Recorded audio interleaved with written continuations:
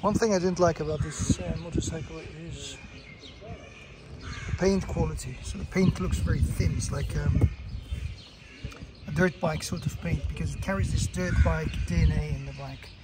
Originally KTM has always been well known for being a dirt bike, so it's really is plasticky and not really high quality as other super bikes at the same price range. So the paint has to change. Stickers are also thin and you can really remove them easily, so it's another problem, which is one of the drawbacks of this bike.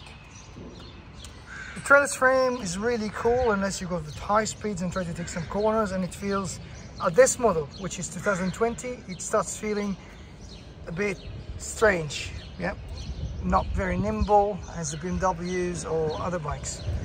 Maybe because this is a longer one. Yeah, probably. Here, the bike says it's made in Australia, which is something that really surprised me, because I live in Europe and I live in a very nearby country where the original manufacturer is. So I don't know why is it made in Australia. It just says assembled in Australia. With a sticker here says, look, approval number, KTM Australia. Yeah, KTM Australia.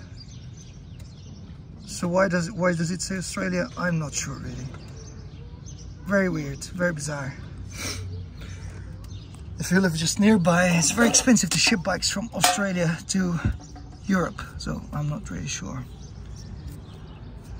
Yeah, of course these are for some sliders if you want to. However, I don't like that because it will break the engine case and break other parts on the chassis, which is even far worse than the damage it could cause by something else.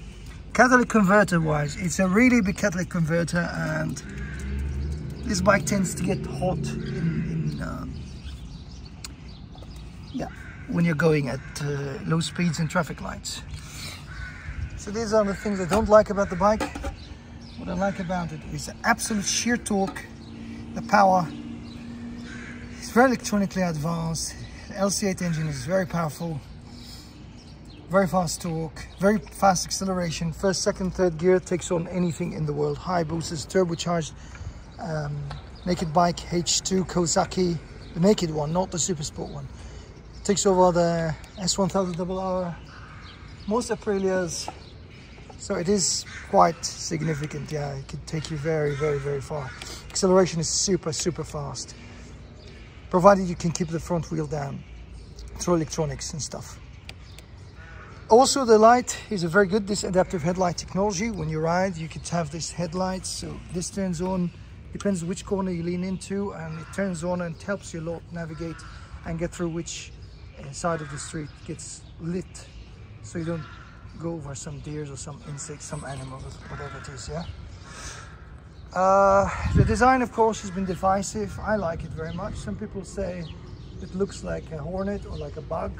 Well, I think it looks perfect for this one, and the 1390 would look worse than this one, in my own opinion, with this big vagina looking like clitoris thing. However, they said it's for cooling and this and that. This is for cooling here. Look, this to dissipate heat. I don't like the other one that has this sort of open vagina sort of thing. It looks very ugly.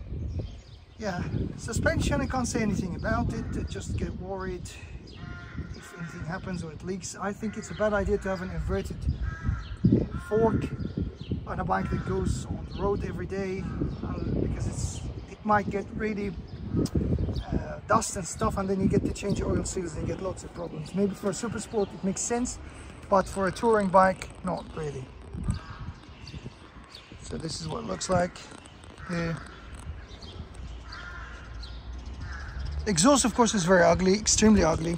It's just a nightmare of an exhaust, but it has to be that size to meet the emissions and stuff in Europe, because the 1301, this mega beast living right there, emits a lot of pollution and carbon and bullshit. Yeah, so they had to get rid of it by having this and having this catalytic converter underneath, if you can see it here.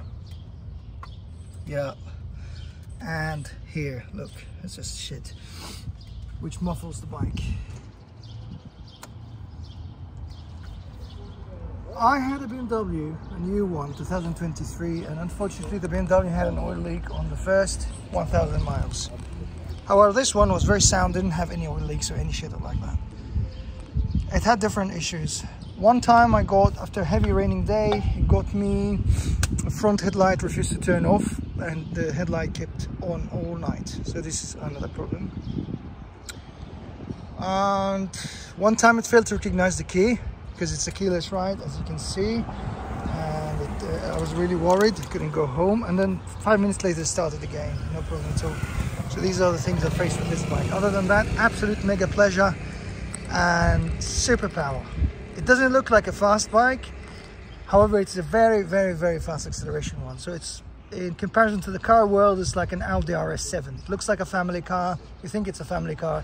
Once you ride it, you know that it has over 700 horsepower. It's really powerful. So you can travel at very fast power in maximum comfort. Very fast speed, mega power at maximum comfort. So this is like the old days tours, the big engine tours, the inline fours, like the Hayabusa 1300, the ZZR 14, which was the era of super mega capacity bikes. Now it's a bit different. People don't like tours anymore, so they like something in between, hybrid like this, set upright and a bit faster. More torque, low end torque, because you can use this torque around the city and it helps you really a lot. So you rarely need to shift gears when you're on this bike. If you're in second, you can go anywhere really. Fourth gear on motorway, that's it. Probably that's the last gear you'd ever need, because it's a really powerful fourth gear, very long fourth gear. The ratios are strange on this bike. I never had this ratio before on any of the 30 bikes I owned before. So the first is quite short, makes sense because there's lots of torque. We had not used it much. Second is a bit longer. The third is quite long. And then the fourth is very, very, very long, unlike Superbikes. Superbikes, the first gear is very long.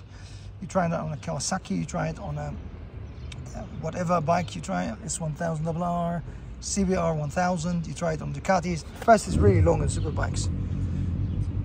Yeah, you hear this? That's another nice bike they started.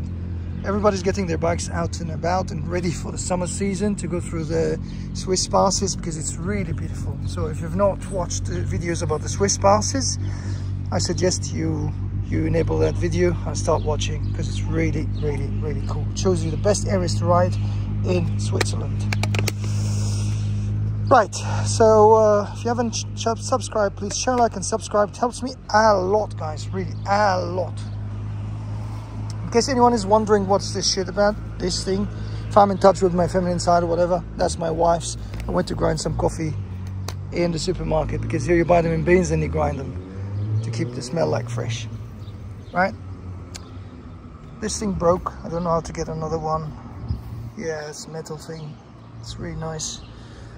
Kind of miss you, SUPERDUKE. I'm almost crying now, but I can't do anything about it. So subscribe to help me buy another nice bike, because I'm broke, yeah?